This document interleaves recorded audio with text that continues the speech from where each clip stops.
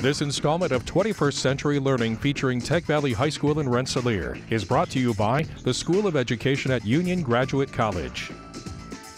Our 9th grade students in environmental analysis are building a solar oven for people in rural Haiti. They're combining learning about parabolas and quadratic equations for the math side of the class with learning about deforestation and some basic physics for the science part of their class. The ultimate goal is to build a solar oven that can heat water. There are a lot of reasons why project-based learning is an advantage over conventional classroom techniques. Kids really begin to see links between the various disciplines and how they can be applied.